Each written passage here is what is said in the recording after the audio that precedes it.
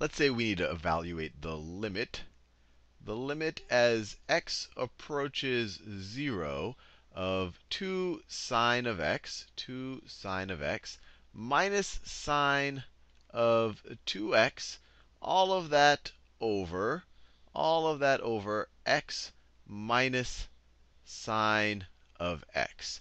Now, the first thing that I always try to do when I first see a limit problem is, hey, what happens if I just try to evaluate this function at x is equal to 0? Maybe nothing crazy happens. So let's just try it out.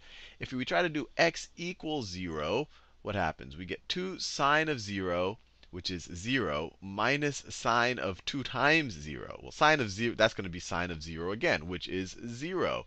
So our numerator is going to be equal to 0. Right? Sine of 0, that's 0. And then we have another sine of 0 there. It's another 0, so all zeros. And our denominator, we're going to have a 0 minus sine of 0. Well, that's also going to be 0. But we have that indeterminate form. We have that undefined 0 over 0 that we talked about in the last video. So maybe we can use L'Hopital's rule here. In order to use L'Hopital's rule, then the limit as x approaches 0 of the derivative of this function over the derivative of this function needs to exist. So let's just apply L'Hopital's rule and see, and let's just take the derivative of each of these and see if we can find the limit. If we can, then that's going to be the limit of this thing.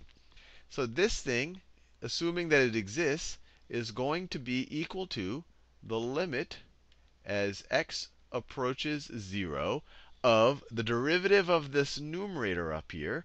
And so what's the derivative of the numerator going to be? I'll do it in a new color. I'll do it in green. Well, the derivative of 2 sine of x is 2 cosine of x.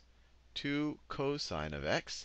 And then minus, well, the derivative of sine of 2x is 2 cosine of 2x. So minus 2 cosine of 2x. Just use the chain rule there. Derivative of the inside is just 2. That's the 2 out there. Derivative of the outside is cosine of 2x. And we had that negative number out there. So that's the derivative of our numerator. And what is the derivative of our denominator? Well, derivative of x is just 1. And derivative of sine of x is just cosine of x. So 1 minus cosine of x. So let's try to evaluate this limit. What do we get?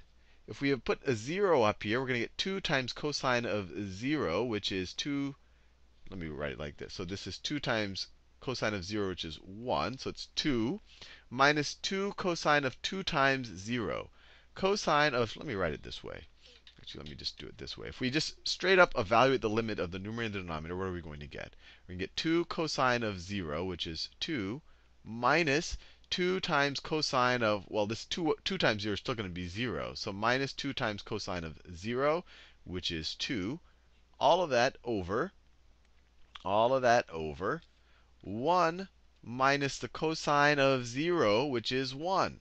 So once again, we get 0 over 0. Once again, we get 0 over 0. So does this mean that the limit doesn't exist?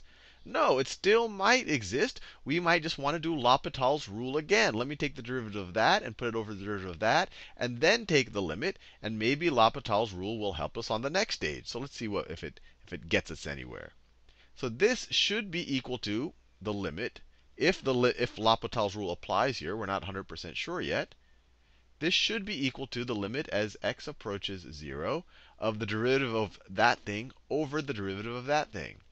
So what's the derivative of 2 cosine of x?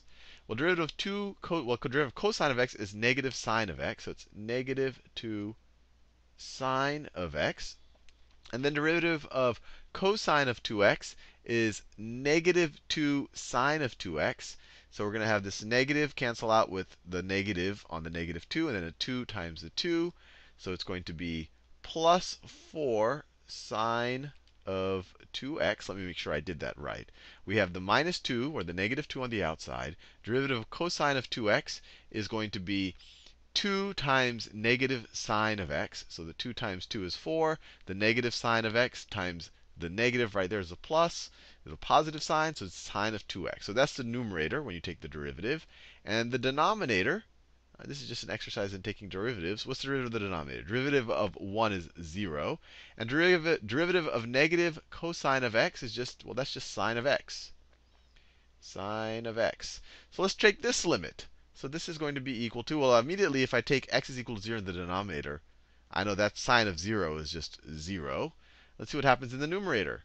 Negative 2 times sine of 0, that's going to be 0.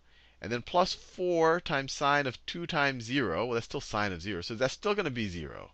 So once again, we got indeterminate form again. Are we done? Do we give up? Do we say that L'Hopital's rule didn't work? No, because this could have been our first limit problem. And if this is our first limit problem, we say, hey, maybe we could use L'Hopital's rule here because we got an indeterminate form where both the numerator and the denominator approach 0 as x approaches 0. So let's take the derivatives again. So let's take the derivatives again. This will be equal to, if the limit exists, the limit as x approaches 0. Let's take the derivative of the numerator. The derivative of negative 2 sine of x is negative 2 cosine of x. And then plus the derivative of 4 sine of 2x. Well, it's 2 times 4, which is 8 times cosine of 2x. Derivative of sine of 2x is 2 cosine of 2x. And that first 2 gets multiplied by the 4 to get the 8. And then the derivative of the denominator, derivative of sine of x is just cosine of x. So let's evaluate this character. So it looks like we've made some headway, at least, or maybe L'Hopital's rule will stop applying here because we take the limit as x approaches 0 of cosine of x. That is 1. So we're definitely not going to get that indeterminate form, that 0 over 0 on this iteration. Let's see what happens to the numerator. We get negative 2 times cosine of 0. Well, that's just negative 2 because cosine of 0 is 1. Plus 8 times cosine of 2x. Well, x is 0, so it's going to be cosine of 0, which is 1. So it's just going to be an 8. So negative 2 plus 8.